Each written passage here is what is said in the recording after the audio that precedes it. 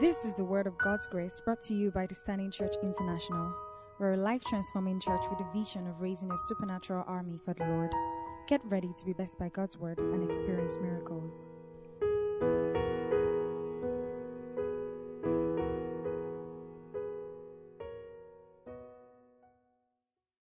Praise God. Father, we thank you this day. Thank you for the presentation success for academic excellence that we started in the previous message. Father, we give you praise and glory. Receive our thanks in the name of Jesus. As we go forward again into today, let your power rest upon your people. Let there be miracles. Lift them. Change their lives. Let there be healings. Let there be transformations.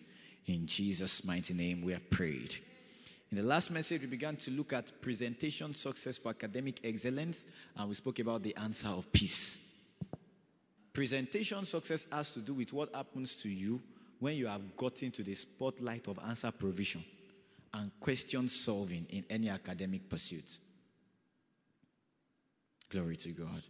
And last week, we learned how that many people prepare for exams, but they never write the correct thing, even though they know the correct thing. They will not write it in the correct way. They don't have the answer of peace. And they keep looking like people who never prepared for exams. So today, we are going to be dealing with another type of problem from God's word.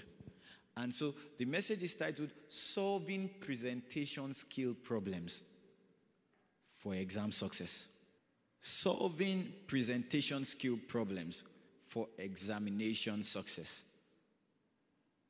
Exodus chapter 4.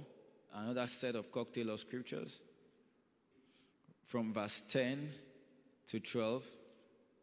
And Moses said unto the Lord, O my Lord, I am not eloquent, neither heretofore nor since thou hast spoken unto thy servant, but I am slow of speech, glory to God, and of a slow tongue. And the Lord said unto him, Who hath made man's mouth, or who maketh the dumb or deaf, or the seeing or the blind? Have not I the Lord? Go, I will be with your mouth and teach you what you will say. Luke chapter 21, verse 13 to 15. And it shall turn to you for a testimony. Settle it therefore in your hearts, not to meditate before what you shall answer. For I will give you a mouth and wisdom, which all your adversaries shall not be able to gainsay nor resist. Acts chapter 6, verse 10. And they were not able to resist the wisdom and the spirit by which he spake. 1 Peter chapter 2, verse 24.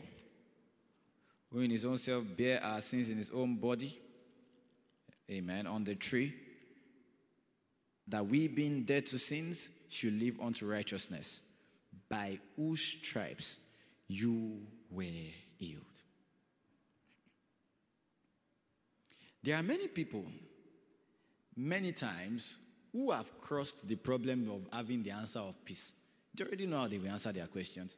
They already know what is expected of them. They are well prepared for the exams, but still they don't do well. They read, they join study groups, they ask questions in class. Everybody knows them.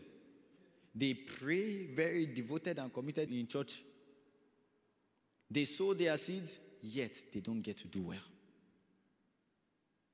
Some of them have become angry because they expect God to undertake their task for them. If I was doing all these things, why didn't you do anything for me? You should have done something for me. No, relax. But when some of them were quite settled down and analyze why, some of them will tell you truthfully, I studied, but I have a bad handwriting. People have always complained about my handwriting, and it has always set me back in exams. I think I'm suffering from dyslexia. Today, that thing will be broke. I read truly, but when I stand to present, I study, I prepare. When I stand to present, I just forget what I want to present. The other day, I stood out to present before people. I just realized I couldn't present boldly. I was shaking. These are the things that make people score down, despite having the answers of peace. These problems have set many people back. And in the name of Jesus, today, it is broken. It's broken in your life.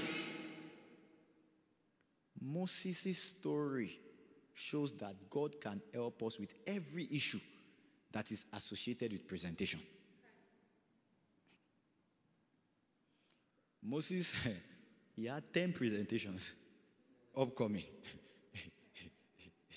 And he needed to pass, in fact, more than 10, 12, because he was supposed to go and present to the Israelites before he goes to Judah. And all these presentations, he needed to pass them, one after the other. Now he has a problem in his hands. He can't even pass one. How will he pass the 11 in front of him? He's trying to bargain with God. I don't want to go for this exam. You wake up in the morning, you say, I've read, but Lord, if we can just postpone this exam. They don't even postpone it. It's presentationitis you are having, inflammation of presentation. And God is healing in the name of Jesus. Haven't you met people who say, let this exam just come so I can go and rest? They are ready. They know. So let it just come. Let's just write what we want to write and go. Say, how are you going to tell you? Oh, we'll be all right. But you say, but me, let them just give us one more week. You don't need to be asking for one more week every time.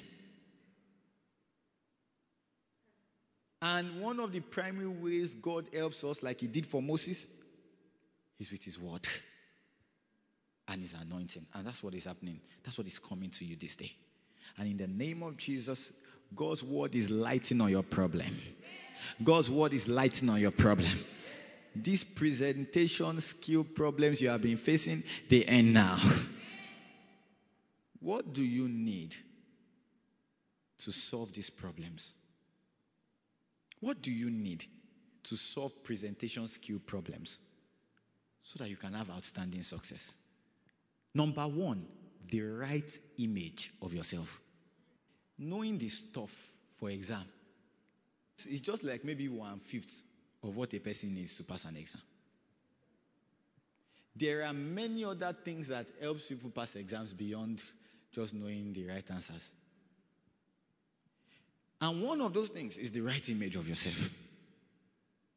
Your image of yourself within must be changed to that of success. Because it says, guard your heart with all diligence, for out of it are the issues of life, the boundaries of life. If you be set free from presentation skill problems, you must have the right image of yourself. All these previous pictures of when you flunked badly must be replaced with you doing well. All these pictures that come to you of when you did terribly, it must be replaced. You must see yourself standing in front of the crowd and everybody clapping for you. That image must be changed from within. And in the name of Jesus, I command every force that has held your mind bound to be destroyed. There are many people, the spirit of shame has held them back because of previous failures. They wrote the exam, they failed. They went for Viva, they couldn't face the people, they failed. Let me make you laugh. Oh God. When I wrote one of my exams, in fact, that was the first exam I passed. All true. When I went for the interview, the oral interview, the Viva, do you know what they asked me? What was your score in JAMB? That's an embarrassment. I thought they said this your set is one of the brilliant sets. That's what they were asking me. I knew those things. I had read those things. I forgot. You know you are in trouble.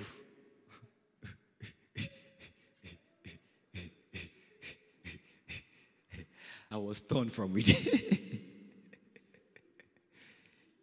I thought they said this your set is one of the, were you assisted to get into medical school?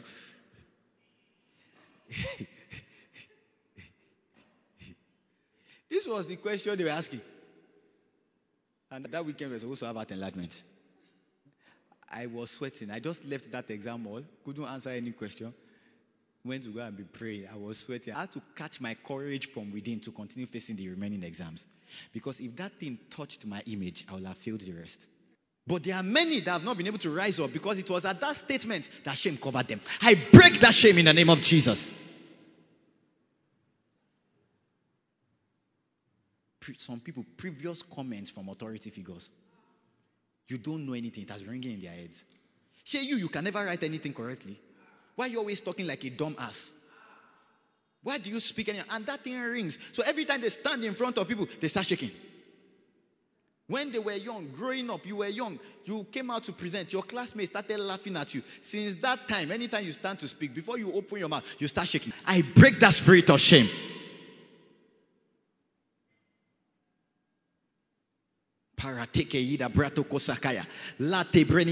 You spirit of shame holding the destinies of God's people, fall off in the name of Jesus. You are healed. Your consciousness of your redemption helps you break this thing. In Proverbs 28 verse 20 it says, the righteous are as bold as lions. In 1 Corinthians 6:17, that is joined to the Lord is one spirit. Imagine meditating on these things continuously, and you stand with an image of yourself as being one spirit with God when you want to speak to people. Timidity disappears at the light of boldness, at the light of righteousness consciousness, knowing that you have been redeemed. And you know that people's lack of high value for themselves affects how they write.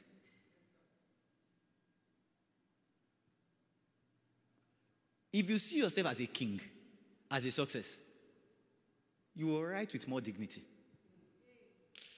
If you see yourself as a failure, you write carelessly. It's an inherent thing. People don't know. We have a precious sister in church. Her writing is calligraphics on his own. If she writes, just leave it. Don't say you cancel something, you want to help her correct it. If you touch your writing, you will destroy it. She writes on the same line. Her writing is straight, beautiful, and no such font, but as our own font. One day, our classmate told her, if I'm your lecturer, I will never read what you write. You pass every time. And she's a doctor. I can be sure that when she passed through medical school. Because I asked her, when you're under pressure, do you write like this? She said, this is how I write, sir.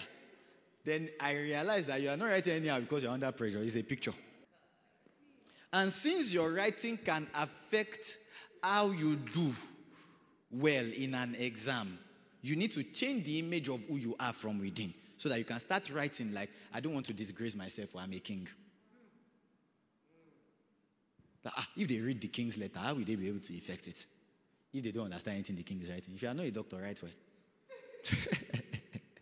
I'm just joking.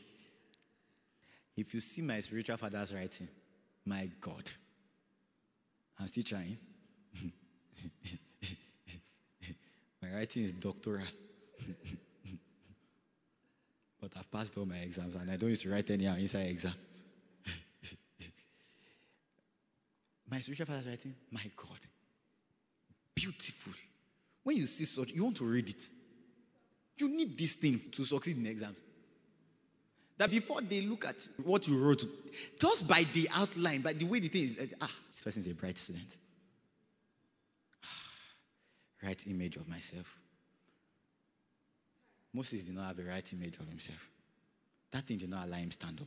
But there's something God told him when he gave all the excuses. My writing is bad. I can't even talk.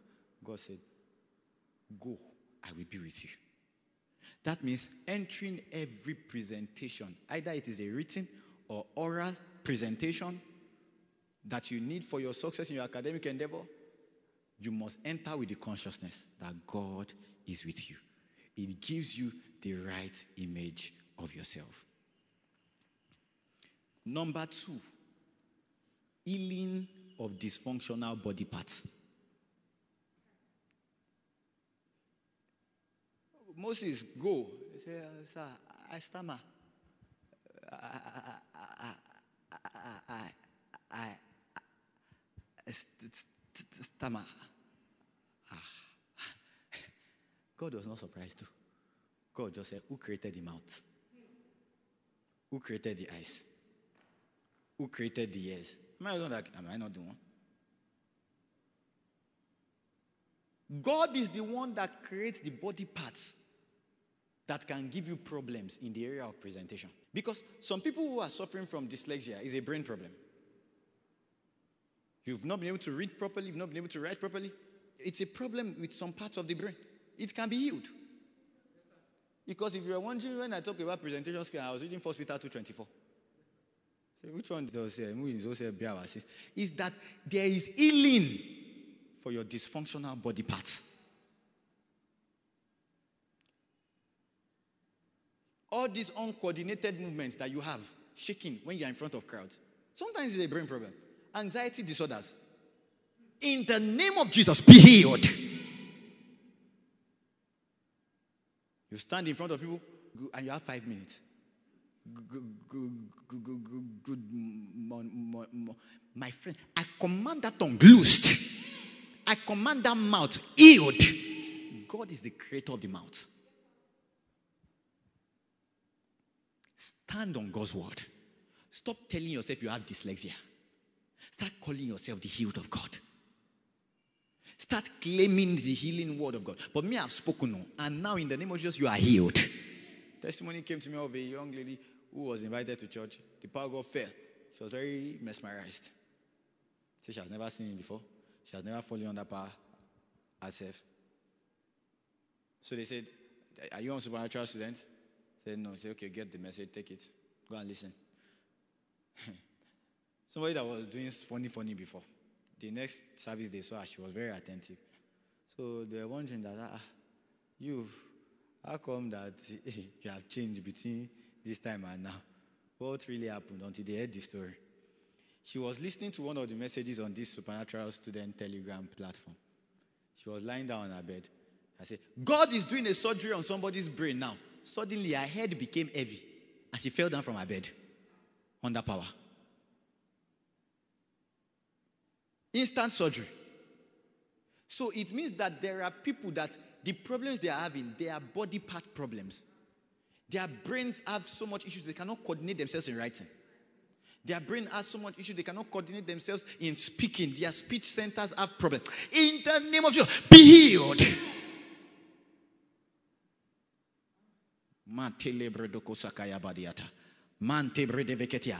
Learn to speak God's word to your body.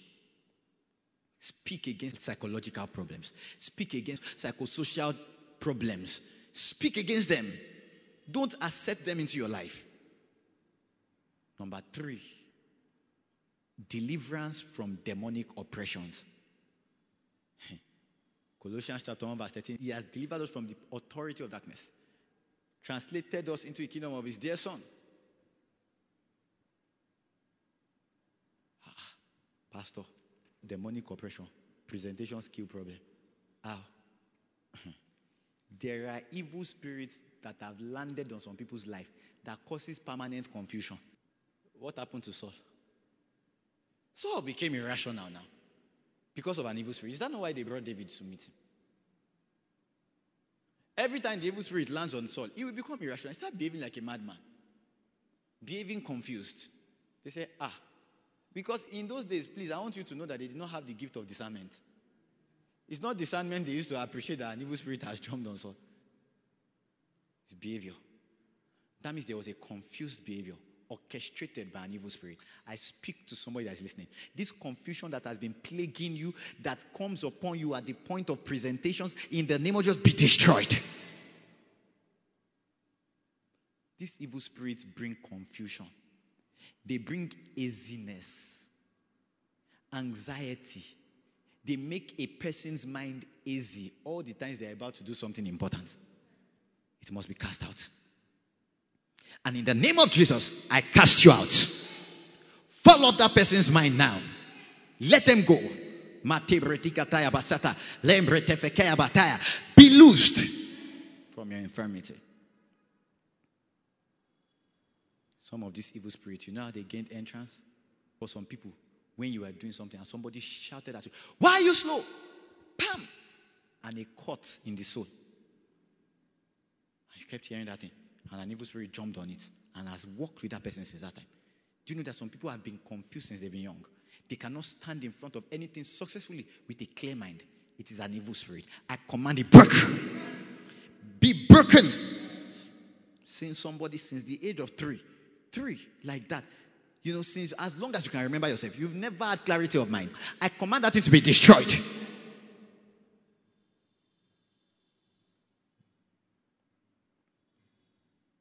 Some people, that evil spirit gained entrance into their lives when they had previous embarrassing occasions in public. Fainted in public.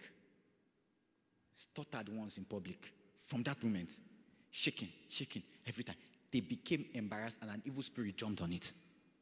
And since that time, anytime they want to present, either in writing or speaking, they are not able to. I command that thing, that foul spirit, lose your hold in the name of Jesus. Be healed. Number 4, what you need to solve these presentation skill problems. Utterance. Utterance. He said when Stephen was speaking, Acts chapter 6 verse 10, they could not resist the spirit by which he spake. In Luke 21 verse 13, he said, it shall turn for your success. And he said, don't meditate. He said, I will speak through you, and I will give you a mouth and a wisdom which none of your adversaries will be able to gainsay nor resist. I speak over somebody that utterance in the name of Jesus. Utterance is that form of boldness that comes on you and shapens your heart into the place of readiness to speak, even when you don't have words to speak yet.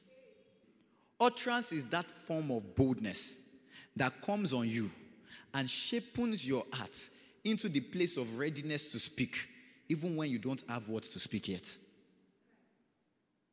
Your heart is ready. There's boldness. You feel like you already know what to say, yet you don't have what you want to say yet. That's utterance. When you speak with that boldness, it will always do something to your hearers. That's what happened with Stephen. As he was speaking, the Bible says he got to a point, they were transfixed.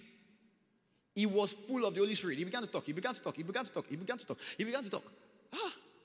They were caught to their hearts. His speech provoked emotions from the people. It means that if you understand how to get utterance, you cannot be afraid of presentation. Because you already know that if that boldness can come on you, even when you don't know what to say, anytime you speak, it will always do something to the hearts of the hearers. The apostles were talking in Acts chapter 4. And one of the things I love is that, and the answer says, these men, they are not educated. How come they are talking like this? But they are not educated. That means that you might not be the most read, but when you speak, you are the one who is most attended to. That's your portion from now. So they said they took note of them, that they had been with Jesus. That means that utterance comes by impartation. Now I speak impartation for utterance of punch.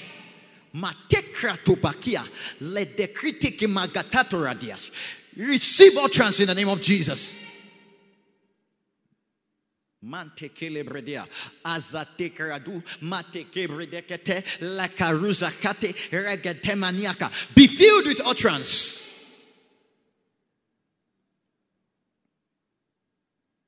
Utterance makes the insensible sensible.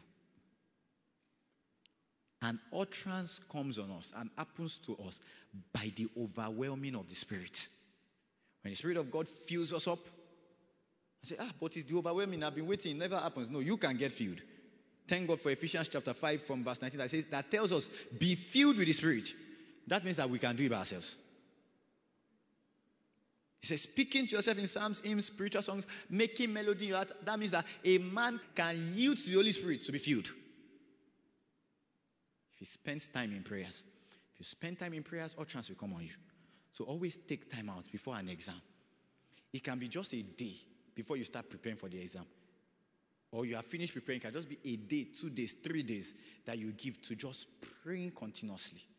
You can still revise in between, spare time, but you just keep praying. What you are looking for is that form of boldness that holds your heart into the readiness to speak, even if you don't know what to say yet. Speak in tongues for like 30 seconds. Brother. Raise that well of utterance up now.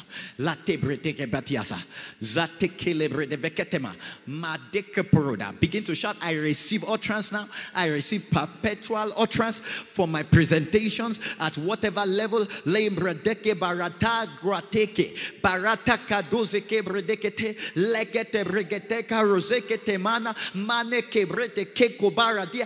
the name of Jesus, receive utterance. Number Number 5 is more of a wisdom solution. Practice. Practice. This involves a lot of diligence. Sometimes just practicing your academic work goes a long way to solve these problems. Be diligent, again, I say, to understand your courses. It helps with boldness. You are not bold when you don't know something.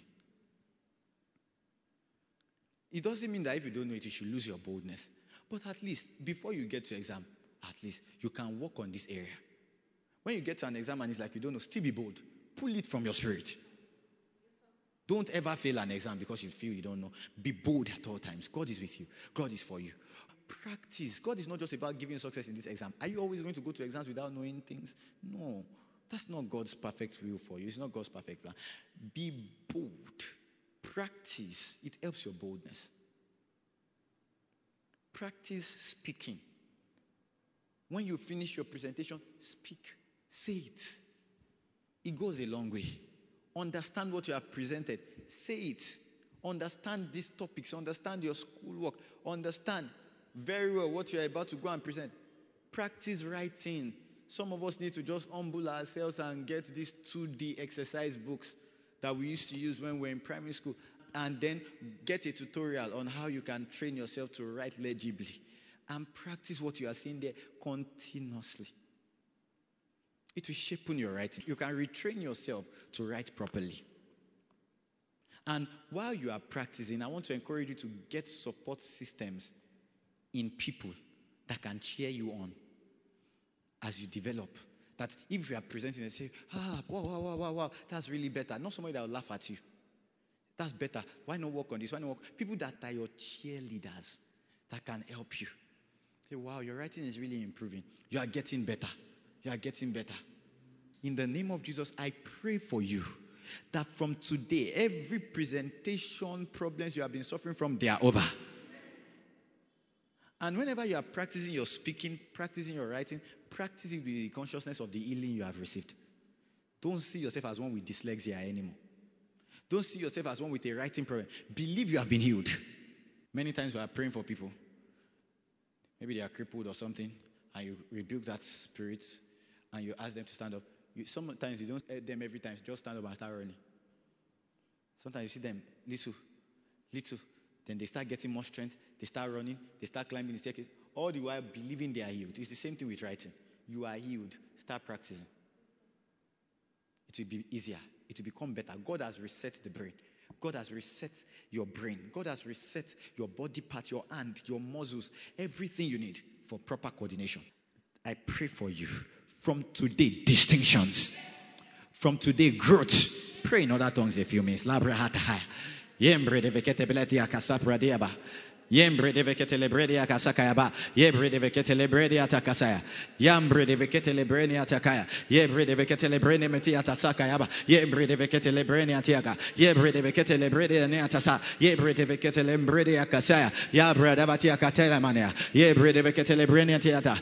In the name of Jesus, I decree every presentation problem that anyone has been facing is over. I speak healing over your body parts. I speak healing over your brain. I speak healing over your mouth. I speak healing over your bones. I speak healing over the muscles of your hands. In the name of Jesus. Shame is broken. Shame is broken. Fear is broken. Every way the enemy has been holding you and paralyzing you with fear and with shame, I command it destroyed. Be healed.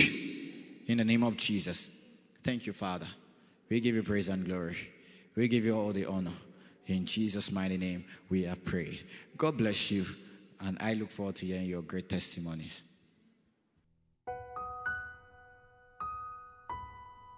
You've been listening to a message brought to you by the Standing Church International. We believe you've been blessed by God's word and are set to experience miracles. If you have never made the decision to be saved and would like to receive Jesus into your life, please say the following words out loud. Lord Jesus, I confess you as Lord over my life. I believe that you died for me and that God raised you from the dead. I receive all that you made available for me through your death, burial, and resurrection. I declare right now that I am a child of God. I'm am free from sin, and I am the righteousness of God. Amen. Congratulations, you are now saved. We are so glad you made the decision to receive Christ today. If you would like to share your testimonies with us, you can contact us on our social media platforms. On Facebook at The Standing Church, and on Instagram at _standing_church. You can also call us on 081-3477-3145 or visit our website at www.thestandingchurch.com. God bless you.